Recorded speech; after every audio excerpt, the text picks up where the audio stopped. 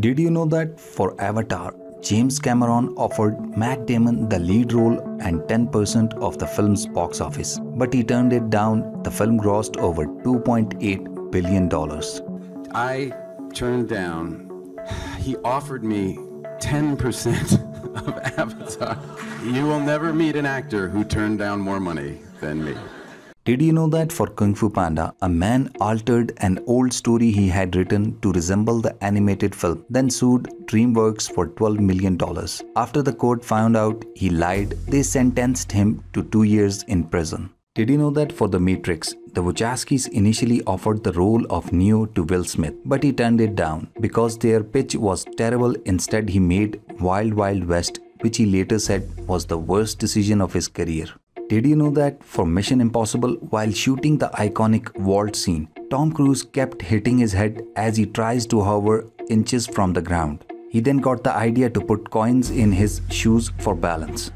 Did you know that for The Fast and the Furious, originally producers didn't think that Vin Diesel was right for the role, but they gave him the part upon learning his full legal name, which is Vehicle Identification Number Diesel.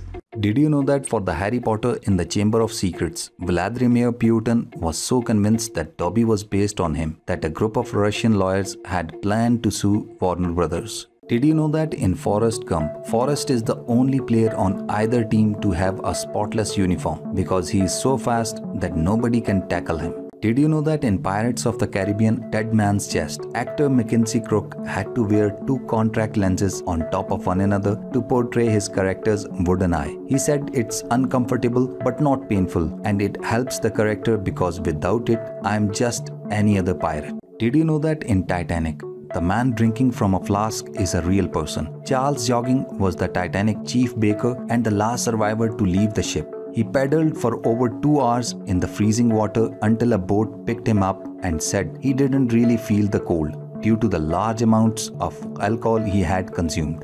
Did you know that in Cars, this truck stop advertises convertible waitresses, meaning the waitresses are topless?